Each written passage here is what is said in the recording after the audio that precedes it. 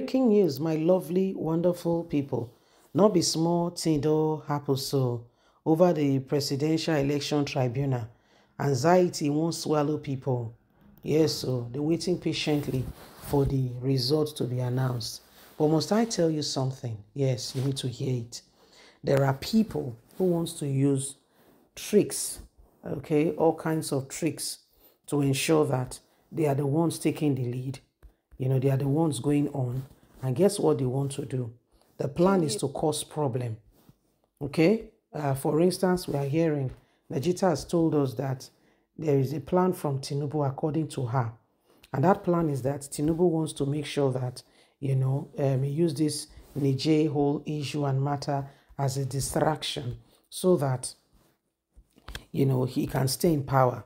That why is Tinubu so hell-bent on going to war with Niger despite all the warning that has come?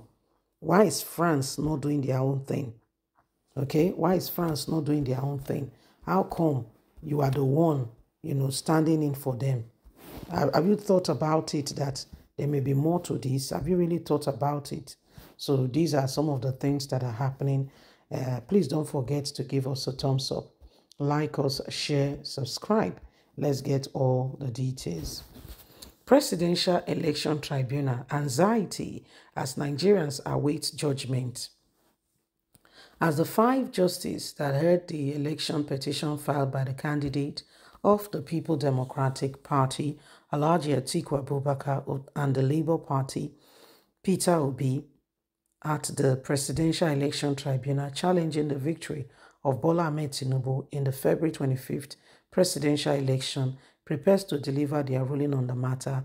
Nigerians at home and in diaspora and the world at large interested in Nigerians' matter are filled with great expectation that the judges would rule based on facts and figures presented before them and based on technologics or any other consideration which they have looked on.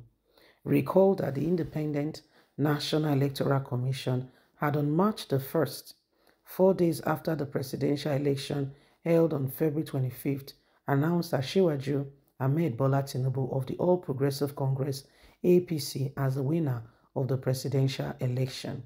According to INEC chairman Professor Yakub Mahmood, Tinubu pulled 8.7 million to beat Alhaji Atiku Abubakar, who came second with 6.9 million. Peter Obi, INEC put in the position of third with 6.1 million. INEC chairman stressed that by that score, Tinubu met the first constitutional requirement of gaining the highest vote among all candidates. He said he also scored over 25% of vote cast in 30 states, which are more than 24 states that are constitutionally required. With this declaration, many Nigerians felt that INEC has neglected a very important constitutional requirement, which states that a candidate must score 25% of the vote in the Federal Capital Territory, FCT, Abuja, to be declared Nigerian's president. From INEC record, only Labour Party candidates who came third met the requirement. Tinubu and Atiku did not. But INEC, in his own wisdom, did not consider that as enough reason to deny Tinubu the victory, having scored the highest number, according to them, in the vote cast, and having scored 25% in more than 24 states of the Federation.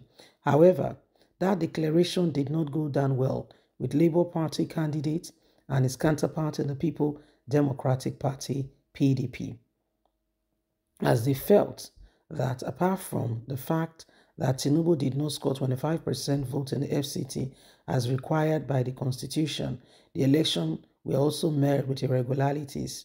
They were of the view that Tinubu did not win and that INEC was wrong to have declared him as the winner. And what followed was a legal action from both candidates at the presidential election petition.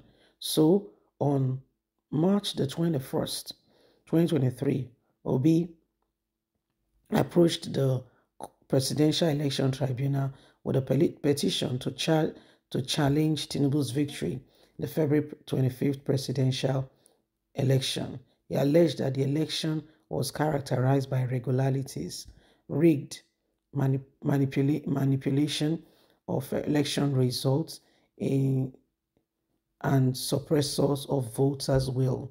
The ballot boxes and papers all made with thuggery and much more. Tinubu claimed that his running mate, Kashim Shettima, was not disqualified and did not have a double nomination. This, other candidates has also proven in court, was not the case.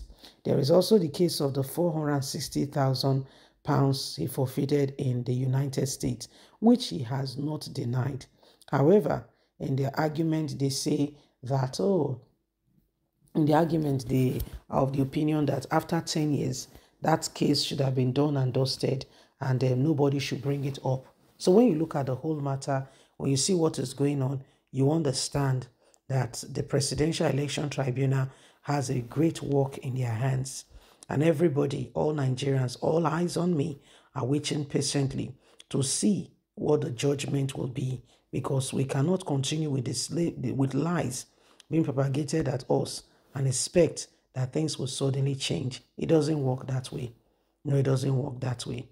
So the Presidential Election Tribunal will have to, with all the evidences that all the following candidates, Peter Obi, Atiku, has presented to the court, will have to consider and look upon it and tell us who really, should be the president. Because INEC has done what they can do. And surprisingly, should I tell you, INEC is supporting the candidate they declared. It ought not to be so. INEC is supposed to declare results and leave it at that.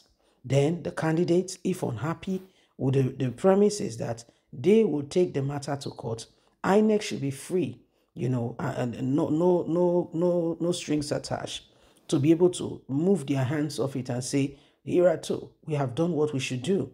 The election has been conducted, and if you're not satisfied, go to court. Then the court takes it from there. However, INEC is in court, trying to defend the results. So all Nigerians are saying, INEC, is there something that you need to tell us? Why are you working so hard to ensure that you cover this thing neatly? Is there something else we need to know?